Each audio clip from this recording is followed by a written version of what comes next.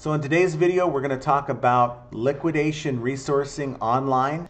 We're going to show you some of the sites that I've used, and we'll talk about all the ins and outs and what you need to know to successfully purchase a liquidation lot online.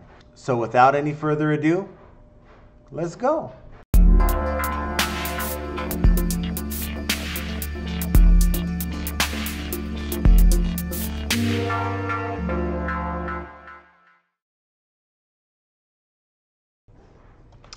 Quite a few of you have asked me to make a video about liquidation. A few of you have left comments asking me to sort of show you how I go about buying my liquidation. And so today I'm going to show you some of the things that I look for, and then additionally I'll show you what I recently bought. It's funny because I made a video earlier in the week. It was about a 45-minute long video. I went through the entire step of buying a pallet, finding the pallet, going through the whole process of getting the pallet. I'm doing it again now in hopes that we can help you learn some things that I do. Now, I'm not perfect, but this is what works for me. You may do something different that works for you, and by all means, if it works for you, continue doing what you're doing. This video is meant to give you some ideas on how I source, and you can incorporate the things that you like into your routine. And if you happen to notice anything that I'm doing that I can do better, please put that information down below in the video comments so that I'll give it a shot. If I like it, I'll incorporate it into my daily routine. So sourcing is the #1 thing you can do to make money in this business. Bottom line is if you source better in this business, you're going to have a better chance than, say, your competitor who happens to be paying more for the same product. It's very important that you are mindful that you do not overspend when you're buying these liquidation pallets. It is very easy because most of these sites, in fact, all the ones I deal with, are auction based, and it's very easy to say, I really want this pallet or this lot, and you fall into this trap where you get outbid, and then you tell yourself, okay, I'll outbid them one time, and then they outbid you again, and I'll outbid them another time because you really want this product. You need product to resell. But at a certain point, you end up spending more money than you should have, and that's because you didn't have the discipline to stick with the plan. So my plan going into this is I'm going to take the suggested MSRP, and yes, I know that a lot of you out there and I feel the same way in many aspects, that MSRP really doesn't mean a whole lot, because sometimes you have these liquidators who overvalue or overstate their MSRPs, but it's really all we have to work with, because I'm not going to go through every item in these pallets. You're talking hundreds of items and get the actual MSRP.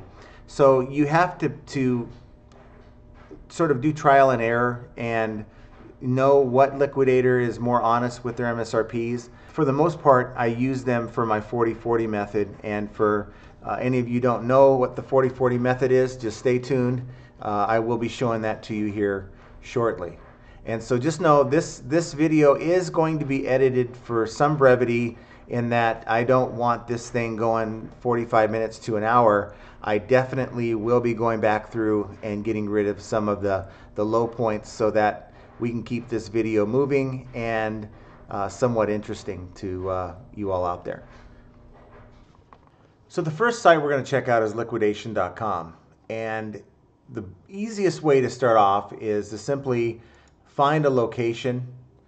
Look for the location that's nearest your area. They have a facility in Plainfield, Indiana, Garland, Texas. They have 2 in Las Vegas, but the one is really only for target returns, and it's relatively new.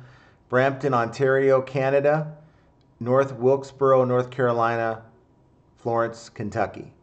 So just for the sake of this search, we'll check out my area, which is in Las Vegas, and we'll do a search. Now if you look down, you can, to the left here, you can, if you want to look for shelf pull, salvage, returns, most of these are returns, and most liquidators do only offer returns. Shelf pulls are simply merchandise that's been sitting that they have not moved and they are instead liquidating the merchandise. Salvage is broken and it's not really worth buying. It's unless you're able to go in and maybe refurbish these items. I do know of people who actually go in and try to make money on these lots, hoping that they can get a functional item, something that's an easy fix, but I would steer clear of salvage if you can. So let us look at some merchandise here. We have a lot here. I'll just click on this one randomly. Now the first thing I look for is, where is the merchandise coming from? So on liquidation.com, you can scroll down and you can see this is sourced from Amazon liquidations. Amazon, Target, Walmart are fine. I do like Amazon items because their manifest seems to be more accurate. So this $5,133 is the manufacturer's suggested retail price.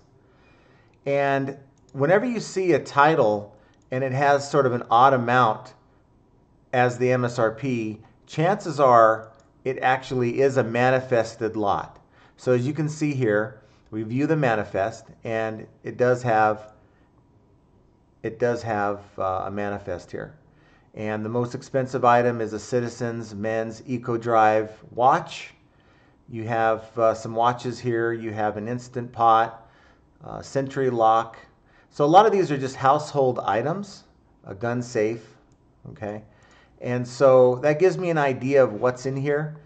And let me go back here. I'll also take a look at the manifest to see what the makeup of this is. So we got a couple $200 items, some $100 items, and it's all, usually it's in the order of value, but anything that's under 40 bucks, I'll usually draw the line here. While this stuff is sellable, you can see it goes way down.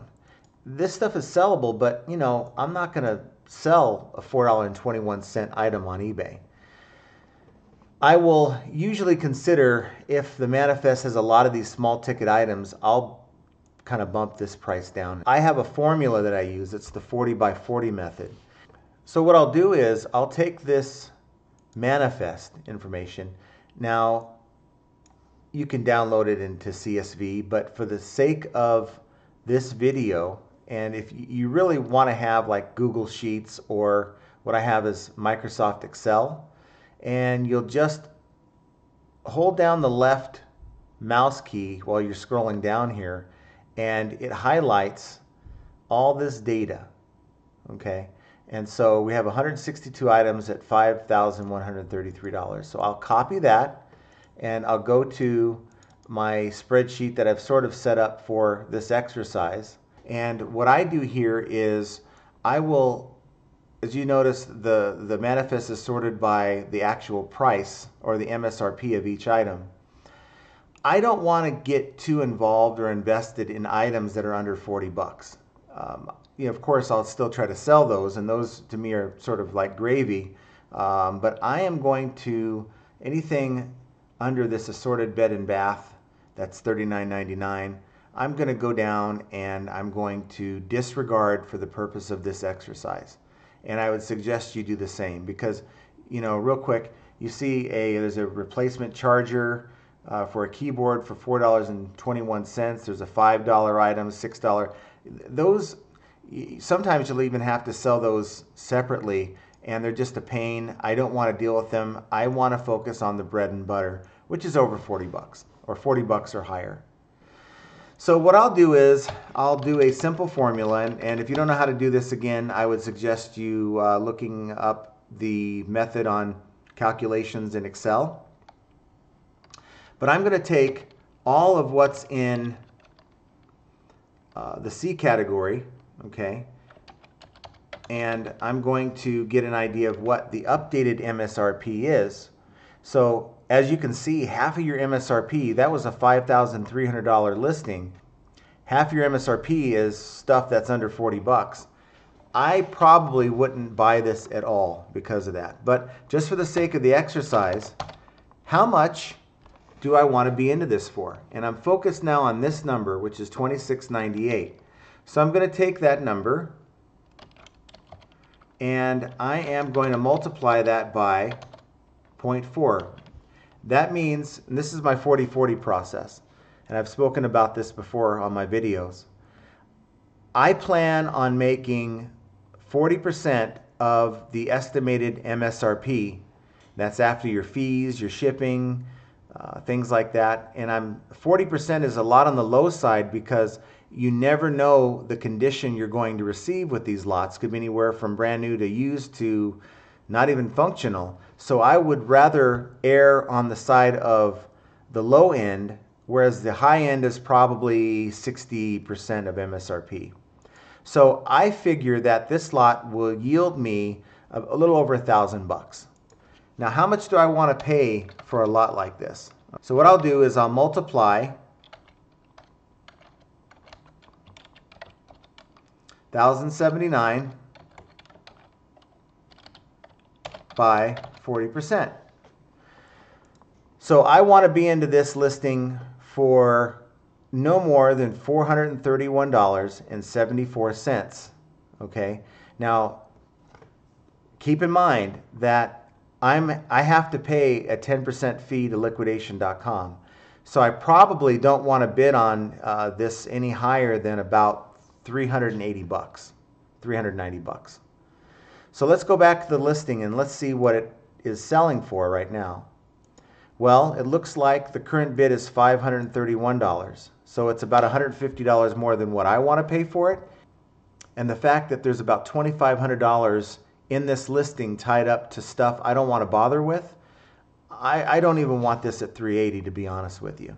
I'm willing to move on. Unless I find some items I can just totally flip right now that's going to get my investment back, I'm moving on. There's plenty of product to be found, and let's try to find another listing here. And that's sort of the way you just got to move on. You have to have some discipline here. And of course, there's a wide variety of items you can buy, anywhere from home decor, you can buy electronics, you can buy clothing, but let's take a look at this particular listing here. Now, one thing that you can look for as well with liquidation.com, it says an 82% savings. I can put my formula aside for a minute. My formula pretty much puts us right about 85%, 86%. So I don't want to be any lower than 80%. 82 is really on the low for me, and I don't go any lower than 80%. And I have to really like the lot when I'm looking at this manifest to go any lower than my formula, let alone to 80%. The higher this number, the better you're doing, okay, with liquidation.com. It's really the only site that shows you that number, but since I buy so much on liquidation.com, that's what I would recommend to you. I see so many people buying liquidation on liquidation.com that are 60 to 70%, which to me, you can make a little bit of money, but to me, the product is, you're going to be making small margins, and that's not what I'm trying to do. I'm going to avoid this, and we're going to move on to another one because I just don't like that number.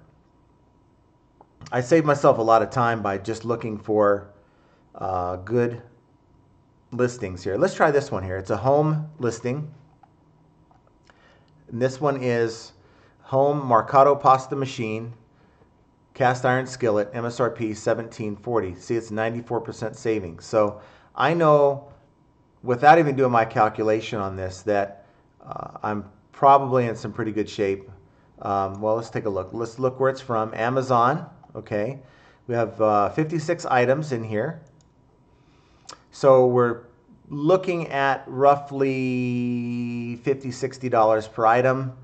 And if we dig deeper and look at the manifest, there's a fishing reel, a $250 fishing reel. And to see what we might get for that, let's click on that title. And I have an eBay tab running, and I'll just paste it in the search. And I have it set already for completed and sold items. This fishing reel brand new sells for retail $249.95. It's very close to what they have on retail. And even pre-owned, look how beat up that fishing reel is. they're getting $221.50 plus shipping. So they're getting about 80% of the MSRP on here. So they're only asking for $100 for this. So it'd be $110. The problem for me, and the way you can look at this is not a pallet, and there's a picture that's offered. I'll go here. There's a picture that's offered for each box in the lot. So I already know that for me, I'm going to have to pay to ship 4 boxes of this merchandise. That's about $80. So right there, it brings it up to about $180. But let's investigate, because maybe this is something I would be interested in purchasing. So we're going to do what we did before, and I'm going to fast forward this video so that you don't have to watch me go through this calculation again. Okay, so as you can see here, I have the spreadsheet set up, and you remember there's 56 items in this, but 46 of the items are under $40. So I excluded those, and it left us with 10 items. Those 10 items equal $771.47 MSRP. I expect to make about $308.59, probably between $300 and $400 to be honest. Based on that fishing reel alone, I probably can make close to $400 on this.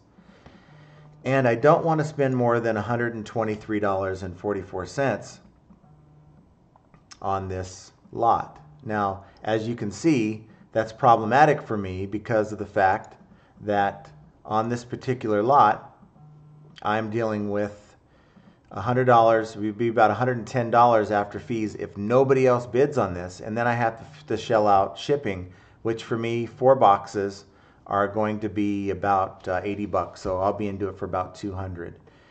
And you know, I may look at this a little closer if I can't find merchandise, but I'm probably going to pass on this only because I can sell the other stuff that's under $40, but it's just going to be a lot of my time on $10, $15, $20 items.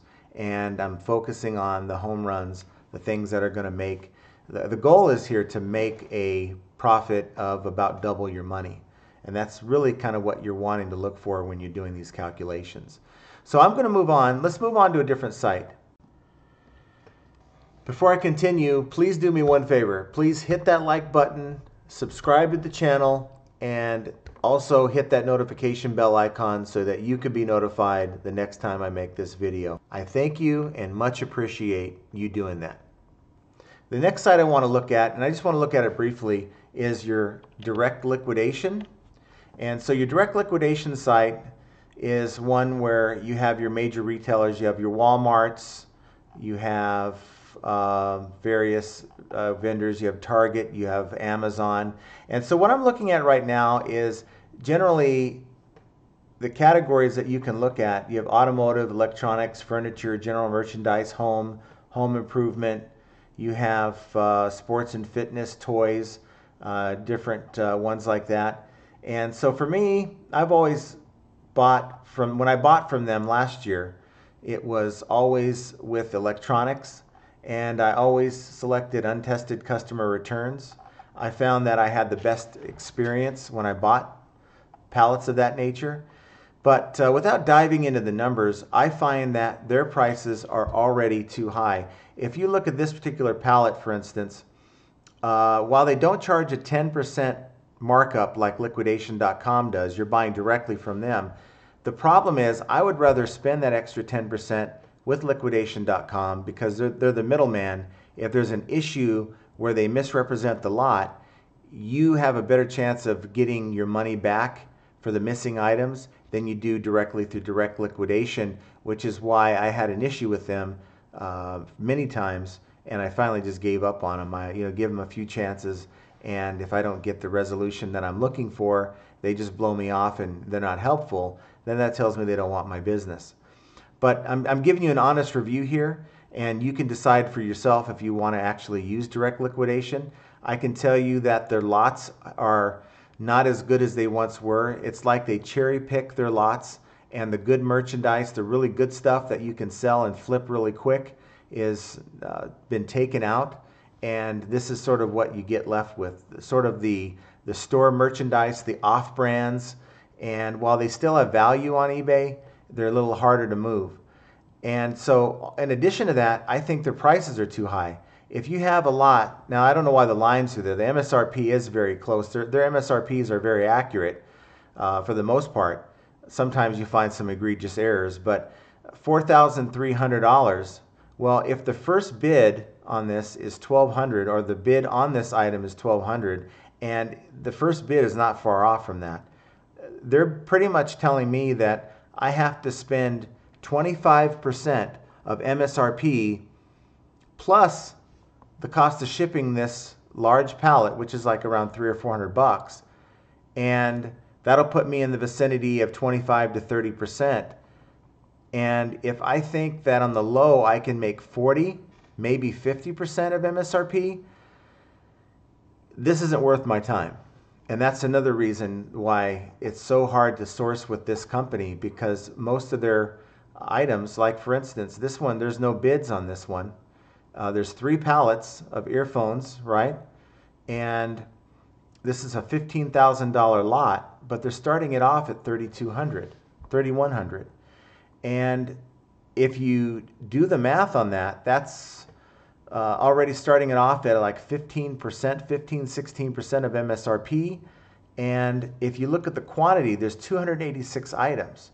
And that's roughly about $30 per item MSRP. It's not worth it, just not worth it.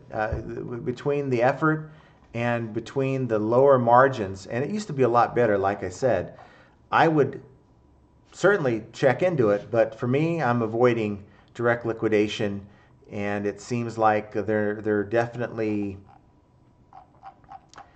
it seems like they just don't have their act together. And I haven't looked at these guys in a while, but I just wanted to give you another example of a place you can source and use my 40-40 method.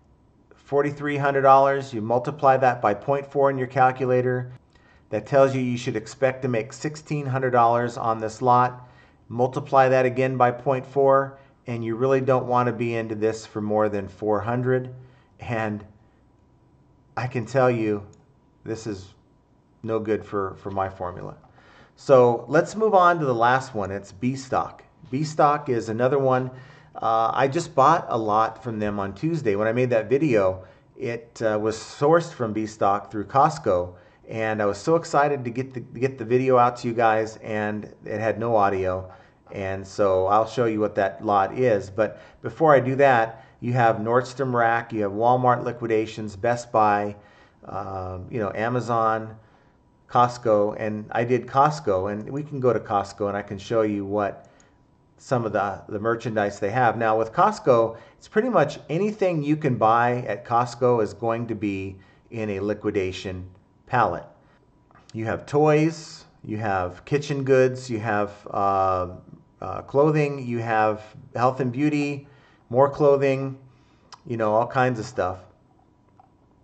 And like this one here, current bid is $14,050 on a $45,000 lot.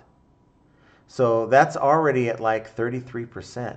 That's 10 pallets of toys. You're probably going to end up paying about $2,000 in shipping, and the cost per unit is $7.51. We click on it and check into it, but just the rough math is definitely not something I would be interested in. But if you want to look at the one I purchased, and that'll give you a better idea of what we did. And the cool thing is they'll provide you some stock photos to see what some of the items you're getting. So this is the one that I purchased. And that's the actual photo of the pallet, or in this case the Gaylord, that all of this merchandise is in. Okay, so far so good. And then of course you can scroll down here and you see a manifest. And what I liked about this lot is we have some replenishables. I have 32 of the same headphones, which means, and their value MSRP of $200, I think these go for about $80, $90, $100, just depending on the condition. And I can, 5-10 minutes, I have a listing made, and it's going to be the time it takes to go in and test these headphones. But I can have 32 items, some of my most expensive items from this, up really fast, and that's appealing. I have 8 of these $300 headphones. I have 20 of the $90 Bluetooth speakers. I have some Dre Beats, Power Beats, 21 pairs at $80 a piece. I've got 20 of these. I probably can sell them for like $10 a pop. But I have an Onkyo receiver for $400, and there's 165 items, and it's $18,000 is the MSRP. My calculation said I probably needed to be into this for about 36, 37 after shipping, and my final bid was $3,025, and because my shipping on this was from California, it was about $3,300. And so that meets all my criteria, and really looking forward to this particular lot. Now, as you can see, Costco, you can source from anywhere. There's probably about a dozen here. It looks like there's about a dozen different places that you can source from, and find one that's close to your area so you can save on shipping. And follow the formula. You're going to be disappointed at times where you lose out on some listings because you're going to be disciplined in following a formula. But when you do come across that lot that you're able to pick up and you're able to make a good profit off of, you're going to be happy you did. And so that's pretty much it. I'm dizzy. If you guys are interested in seeing a video of me unboxing this, I'll probably have it in about a week and a half to 2 weeks. Drop a note down below in the comments and let me know if this is something that interests you. So what do you guys think? Was I able to answer a lot of your questions through this video? If there's any questions or concerns or comments that you might have about this video as it pertains to sourcing liquidations, or maybe even any questions you have about liquidations, drop them down below. And guys, sourcing, like I mentioned, as I mentioned before, is very important in this business. And some of you guys go to yard sales, some of you go to swap meets, some of you go to thrift stores, and some of you may even pick up your liquidation in person, and that's all fine, and buy your liquidation in person. But this is just one more method you can use to help maybe supplement your sourcing. While it's not hard, you guys got to know one thing, that flipping ain't easy. And we'll see you next time.